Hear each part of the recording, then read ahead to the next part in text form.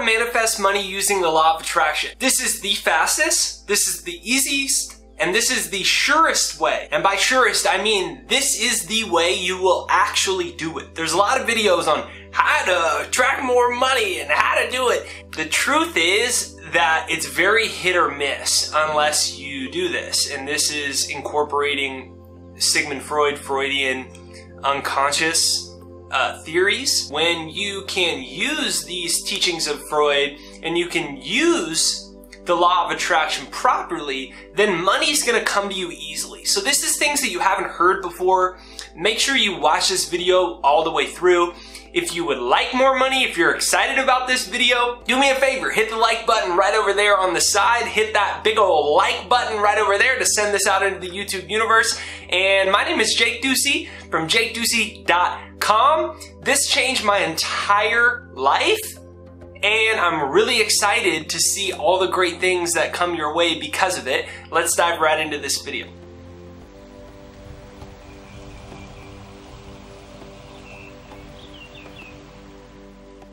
Number one, it doesn't matter how hard you work or how clear your goals are, you will not get the money you want unless or until you address your unconscious emotions and unconscious memories throughout your life, all the way back to childhood, with respect to money.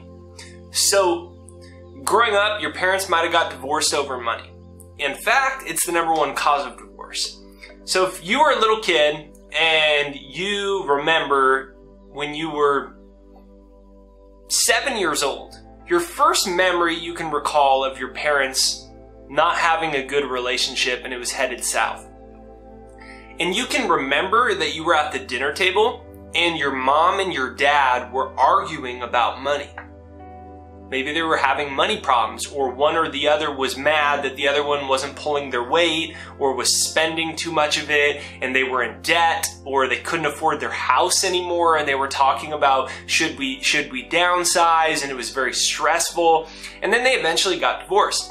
Now, it may not have been a big deal to you at the time because you were a kid and you were like, wow, what's going on? But in that moment, that memory and emotion stored into your unconscious mind. Unconscious means it is legitimately unconscious. You are absolutely unaware of it. And here's the other thing that Freudian psychology with respect to the unconscious teaches us. It teaches us that your unconscious mind is irrational. It's actually illogical. So it comes to assumptions that are sometimes flawed, false, or they aren't helping you later in life. So your parents get divorced and it sucks, and you can remember that the cause of it was money. 50% chance the cause of it was money based off of the divorce rates and what we know about the causes of it. So when you were a kid or when you were growing up and your parents got divorced and you heard them argue about money, you would have associated money with pain unconsciously. Because nobody wants their parents to get divorced, nobody wants to deal with the emotional trauma of that, and the reasons that you heard growing up at the dinner table were all about the problems with money. So you unconsciously associated money with pain. So the unconscious says, I don't want money, it's bad. Or let's say that while you were watching television as a kid, your mother or your father or your grandma or your grandpa or your stepdad or your caretaker was angrily telling you while watching the television and seeing rich people that rich people are bad and they're going to hell. God does not love them. And they were like hell in a handbasket angry about rich people. And you didn't want to go to hell. And you didn't want to be a bad person. So unconsciously in that moment, you decided that you weren't going to have a lot of money. You were never going to be rich. Because you didn't want to go to hell and you didn't want to be bad. This isn't conscious, by the way. You weren't 6 years old going, consciously, this sounds reasonable based off of Susie over here talking about how hell is gonna burn all the rich people, or you're listening to your preacher talk at church when you were younger or at Sunday school, And you were like, yes, I do not want to go to hell, so I'm going to consciously decide in this moment I will never have money. It's unconscious. It's totally unconscious. But it stores in the unconscious and it expresses itself over the course of your life. So your unconscious is actually at the ship of your financial life until you take control of it and reprogram it, which is what we're talking about in this video. So before we proceed, if this is making sense to you and you're like, wow, this is interesting, and it makes you start asking yourself, well, how have I been programmed? What's in my unconscious with respect to money? Make sure you hit the like button, and if you want to reprogram it, I have a success hypnosis. It's jakeshypnosis.com right there down below. It's a success hypnosis that'll reprogram your subconscious mind and rewire it. And it's right there down below. It's jakeshypnosis.com right there down below, and it's totally free. Over 400,000 people from all over the world have used it. Now, let's get back to the video. So let's say that you were some years age and you worked for some money and you saved it, and then you eventually lost it. You either invested into a scam or you invested into a certain company and then the company went bankrupt and you lost all your money, or you bought a house and it was over leveraged, and then when the big real estate market crash happened, you lost everything that you owned and you went bankrupt. You had some money, but somebody stole it from you. You accumulated some level of money that you were excited about. And it could have been $500 or it could have been $5 million. It doesn't matter what the number is, but a number that you were emotionally attached to some degree. You worked for it, and then you lost it some way, and it was painful to lose it. So in that moment, you could have been an adult. This could have happened 9 years ago or 4 years ago. So your unconscious didn't want you to experience that pain again. So your unconscious made it very easy. And it said, dude, I'm just gonna make sure you never have money anymore, then we won't have to deal with the pain of this. You could have been trying to start your business and you spent all your money and it wasn't working out, or you were trying to do some sales or advertising and you got rejected so many times that it became became depressing. And so your unconscious, because of an undesirable result, maybe you watch your grandpa try to start a business, or your dad try to start a business, or your best friend try to start a business. It took 3 years of their life. They went from happy to depressed. They were stressed all the time. They started having some physical problems. Maybe they even went bankrupt, or they decided to pack it up and go back and get a career that they didn't like because their business, they went into debt for it. So then you said, I don't want to deal with money because this is more money, more problems, bro. It's not really more money, more problems. Actually, money solves a lot of problems. It's that your unconscious, that is irrational, associated money with problems, or money with pain, or money with stress, or money with difficulty. And your unconscious and your brain just want to help you. So they said, let me make it easy on you. I'm going to make your life so much easier. I'm going to make you start saying unconsciously and rationalize it. And you're going to start going, you know, at least I'm happy. Money's not that important. And then you started developing that. And then boom, that's why you don't have the money that you want. Because the unconscious did it. And so when you can learn how to identify the unconscious, which is what I'm about to share, and you can utilize this law of attraction process to attract more money, or you can use this Sigmund Freud teachings of the unconscious to identify it, then you're free from it. Now, this goes so far as the person that has money and constantly loses it. They put away their first $25,000 and then they invest it in something and lose it. I'll learn my lesson. And then 7 years later, they blow it again on something else. And then they blow it again on something else, and they keep getting in the same problems. And they don't even know why. Why does this keep happening? It's because the unconscious has somehow been programmed to not have money, to think it's bad, or to think that it causes more problems. So consciously, you keep accumulating the money, but then you keep losing the money over and over again. There's all of these ways with every relation to money has been programmed through the unconscious. Now, that's only bad when you haven't heard a video like this. It's bad when you're like, well, I'll just work harder. Why don't I have money? I'll keep working harder. So then you start working 18 hours a day and you start being all stressed and depressed all the time, and you develop physical stress symptoms and you have all these problems because you're working so much, but you watch a motivational Instagram post that said, there's only 24 hours in a day. I work all 24 of them. And you were like, wow, that's deep. I'm going to work 24 hours a day. And it doesn't matter how hard you consciously work. If when you were 11 years old, your Sunday school teacher told you that hell was really bad and you were going to go if you were rich, or you saw your parents argue over money, or whatever, you have some type of a negative association with money since you were a kid, but then later in your life, you were like, well, I want money because I want to put my kids in a nice school, and I want a nice car, and I want a nice house, and I want blah, blah, blah, blah, blah. Even if you worked hard, you still wouldn't get financial freedom because you were unconsciously programmed another way. You'd either never be able to attract the money, even if you worked hard, or you'd accumulate and lose it constantly. Because the unconscious was programmed that way. So let me ask you, can you think of some ways maybe that what are your earliest childhood memories about money? What did your dad used to say about money?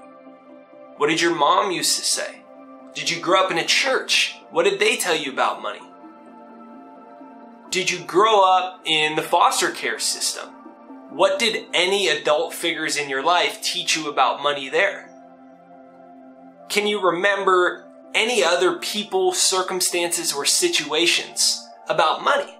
Just any of them. Positive, negative. What do you remember? What sayings or slogans did the adults around you, did your aunt or your grandfather used to say about money? What did they say about rich people? What did they say about having a nice house? What did they say about having a really nice car? Can you remember any of them? Because just bringing awareness to them is actually what frees you from them. It doesn't need to be this really deep, scary process and you're like, yeah, and this happened and then this. It's just our awareness of them in and of ourselves free us from them. You know, in the Bible it says that the truth will set you free. But first you got to find the truth. And the truth is that the unconscious controls life, and the unconscious is often irrational and illogical. And the unconscious also controls how much money you accumulate or do not accumulate in your life. Maybe your parents were in debt all the time and now you're $18,000 in credit card debt and you don't even know how you're $18,000 in debt because you keep telling yourself that you're not going to be in debt anymore, but you keep being in debt. Just the awareness that your unconscious is controlling the ship and you've been programmed by your mom and your dad who had financial problems or debt problems, just the awareness of that is what actually frees you from that pattern in your unconscious. Just the knowledge in and of itself frees you from it. The knowledge that your unconscious drives the financial ship of your life. Now this is so exciting because it's the key to financial freedom. It's the key to your bank account finally growing. Why do you think so many people whose parents didn't have money, why do you think that a lot of financial problems are second, third, and fourth generation? Because unconsciously we inherited the same emotions and blueprint from those around us. Or maybe it's the opposite side. And you hear that crazy rags to rich story. And it's a person that saw all the poverty around them and they said, I do not accept this. This is not what I'm going to have. Then they go to the exact opposite pattern. And they become like the richest person in the world or something, right? You can see now that the unconscious controls it. So then the question is, what's in my unconscious? And what's more importantly, what new ideas do I want to put in it? I invite you to put things like money is good. In fact, comment that down below. Money is good. Comment down below. Money is good. Comment that down below and say it. Say that money is good. And then all of a sudden, you start to put a new focal point into your unconscious. Money is good. Can you imagine if your entire life from the time you were 1 year old, you've been programmed that money is good? You were programmed that you were smart enough to attract it. You could help more people if you have money. Actually, money is going to make you more generous in life and you want to be generous. You found out that money was going to help you experience and spread love, because you could donate, you could bring your friends places, you could have a nice house, you and your love of your life wouldn't have to worry about money, you could put your kids into the best school, it was going to be fun, and you could drive a nice car, and it was going to save you from a lot of stress and worry. Imagine if you were programmed that way, and you were programmed to believe that it wasn't hard to acquire. You'd be programmed at a very young age to have money, and guess what? You'd have it because your unconscious would be set up for it. So that's why I always talk about using my success hypnosis to start to reprogram the unconscious. It's right there down below. It's free to use. It's jakeshypnosis.com right there down below. jakeshypnosis.com. It's right there down below, and it's free to use. When I discovered all these things that I've been talking about in this video, I was like, duh, no wonder I work all the time, but I have no results that I'm proud of. I've been working for years and years and years. Nothing's been working out. I work all the time, but I'm not getting any results. My wife, girlfriend at the time, was in debt for me because I wasn't able to pay any bills, or I wasn't able to get any progress, but I worked all the time. And I felt like a victim. And then I realized, wow, I have unconscious programs about money that have been blocking it.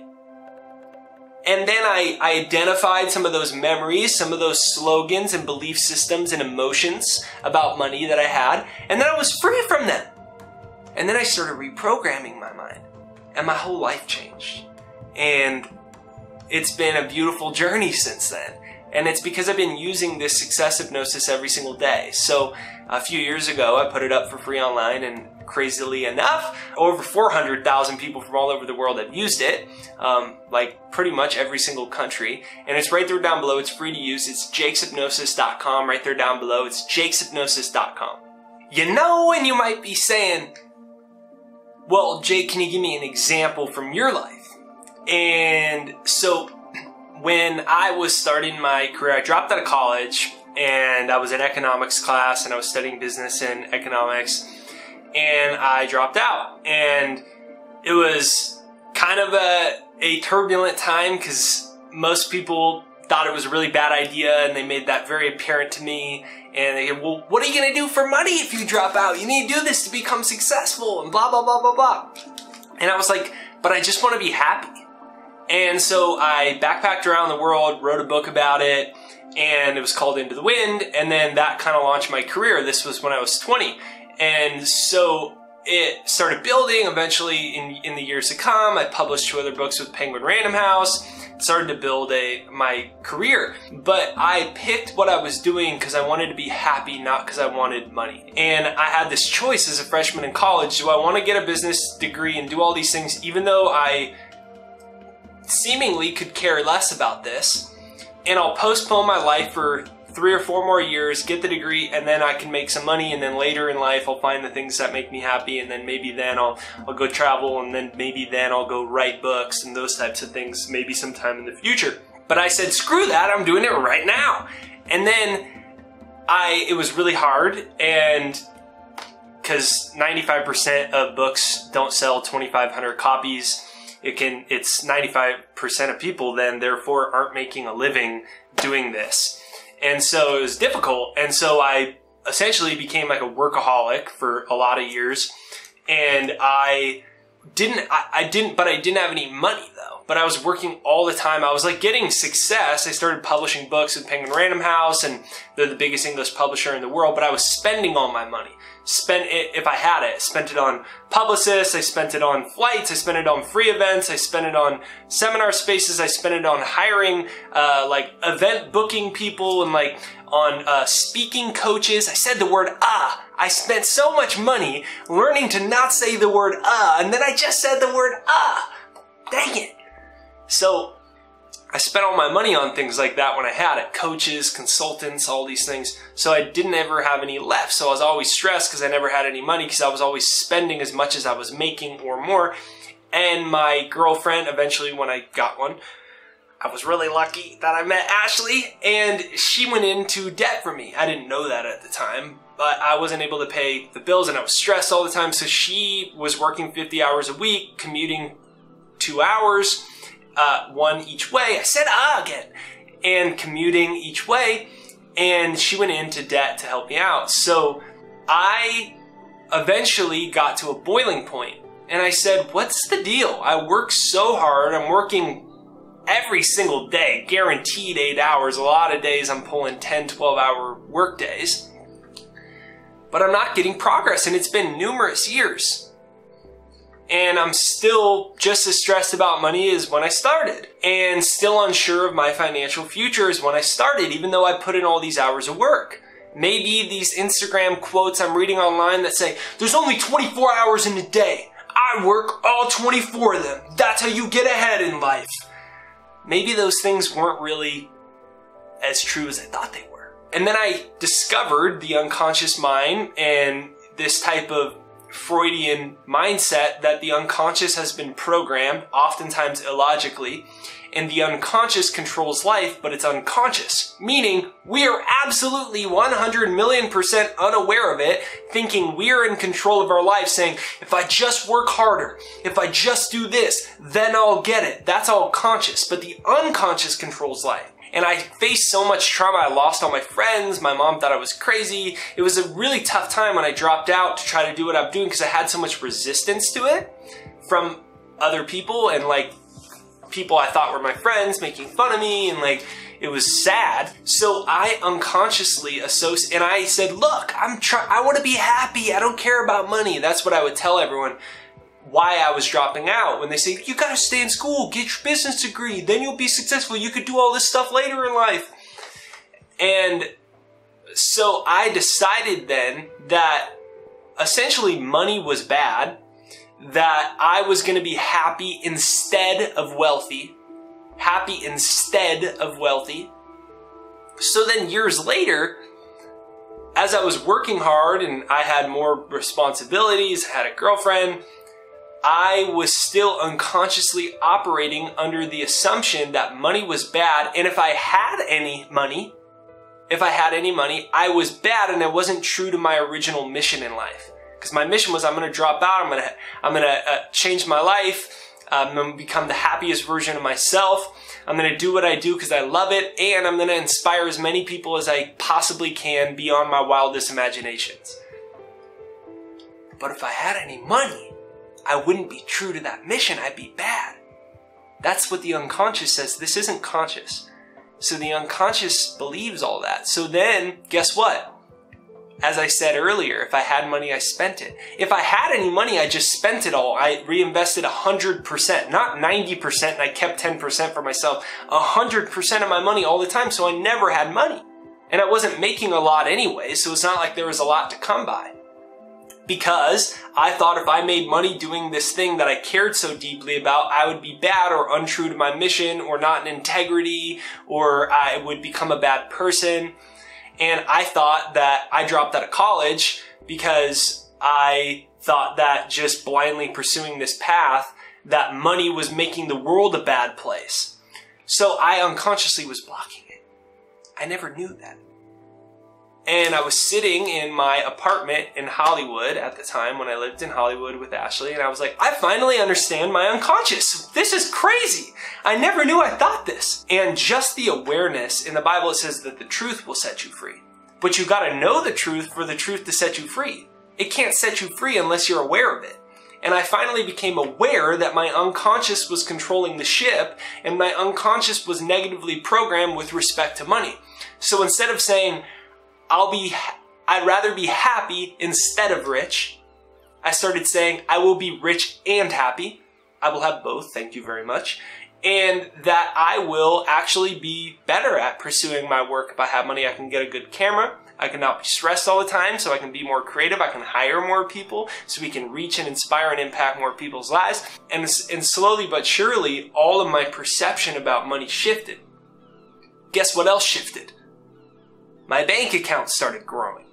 So I'm going to end this video with 3 takeaways for you that are going to make your bank account start growing for you. Number 1 is, after this video ends, contemplate what we've been talking about here? Can you think of some of your early childhood memories with respect to money? Or can you think in the more formative, older years of your life, you've had something emotional you've had something emotional with respect to money that could possibly be in your subconscious, or you made a big decision, you lost some money, you saw someone lose some money, you were rejected a bunch when you were trying to start your business, and you made a certain belief system about money unconsciously that's been controlling the ship. So just like I shared with you that previous example of me, see if you can identify something, or the way that your dad would talk about money when you were little, or whatever it is, and at the top of the paper, write the words unconscious money. Unconscious money. And then see what comes out of you. Set the intention for your unconscious to bring awareness to you about the ways that it's been programmed about money. That's what's going to allow you to reprogram your unconscious and reprogram your brain to have money instead of block money. So step number 1 is the journal. Step number 2, after you've identified some of your unconscious patterns, belief systems, and behaviors about money and the ways that you've been programmed from other people, from negative experiences, from things people said, from religion, from the fear of something, from hating rich people, whatever it is, once you've done that, then reframe it and decide that you're going to be rich. Decide that you're going to have money. Guess what? People don't decide that they're going to have money. Have you ever thought about that? They want it, they wish they had it, but unconsciously they resent money because it's not there, or they think they're going to be bad if they have it, so they resent rich people, or whatever else it is. So they've never really decided, they've never consciously said, from this day forward, my life's going to change. I'm going to start to have money. I'm going to start saving 20% of every dollar that comes in. I'm going to start saying money is good. I'm going to start thinking about all the good things that I can do with money. I'm going to start spending my time contemplating my belief systems about money. I'm going to start working towards what I want, but I'm going to recognize now that I'm unconsciously programmed for having money rather than blocking it. I'm going to decide I'm going to have it. And when you make that conscious decision to have money, and your subconscious, or rather in this instance of Freud, your unconscious, your total unconscious, is now programmed to have it, then you will start to possess it. And number 3, brainwash yourself before the world brainwashes you. That's why I'm so into reprogramming the unconscious, because we know it's controlling the whole life. So I created a software called the Second Mind. Now, we know due to neuroplasticity that a lot of the things about the unconscious and old emotions, they aren't just this abstract thing in the unconscious human psyche that Sigmund Freud discovered. Actually, early emotions, or just emotions in general, they fire nerve cells, they fire brain cells. And there's a term in neuroscience that we've discovered that's called Hebb's Law. And that says that the nerve cells or brain cells that fire together, they wire together. So if you've had some negative things about money, it's wired into the brain. Now, neuroplasticity is about the brain's ability to change itself, to rewire itself. It may be programmed to block money. It may be programmed to fear hell. It may be, if you're rich, it may be programmed to think that you're not good enough or smart enough, and the negative feelings associated with it. It may be programmed for the energy of constant stress about money, but you can reprogram it. You can actually rewire your brain to become a magnet for prosperity and opportunities. And I call that your second mind. That's the one you've consciously programmed after you've watched this video and used these steps about the unconscious, and now you've reprogrammed it. So I created a software called the Second Mind to do this for you, to make the process easier. It's free to demo. It's right there down below. It's thesecondmind.com. It's right there down below, thesecondmind.com, right there down below. And what that's going to do is help you reprogram it so you can attract more abundance into your life. Thesecondmind.com, and it's free to demo right there down below, thesecondmind.com, right there down below. So thank you for watching this video. Hey, if this video speaks to you, comment down below, I will now attract money. I will now attract money. You're making a decision in this moment to be free from all unconscious past. You're making a decision to be free from all limiting beliefs and limiting emotions with respect to money. You've made a decision now that it's going to start coming to you, and coming to you it will. Beginning today with fantastic opportunities, new emails for awesome opportunities, phone calls, meeting new people in aisle 7 of the grocery store, and it turns into a great prosperous opportunity. A new client, a new business opportunity presents itself to you as you continue to travel the path of more and more abundance. If that speaks to you and you say, hey, amen to that, Jake, make sure you like this video right now. Hit the like button on this video to send it out into the YouTube universe. Hit like right over there. Then hit the subscribe button and bell notification. The bell notification is what notifies you for new videos. Even if you already subscribed, just double check you've actually hit the bell notification. Otherwise, you might not get notified for any more awesome videos like this. So subscribe, bell notification. TheSecondMind.com right there down below. That's TheSecondMind.com, and it's right there down below. Thank you for watching this video. Awesome things are headed your way. You're free from your past. Money is good, and you are starting to attract it.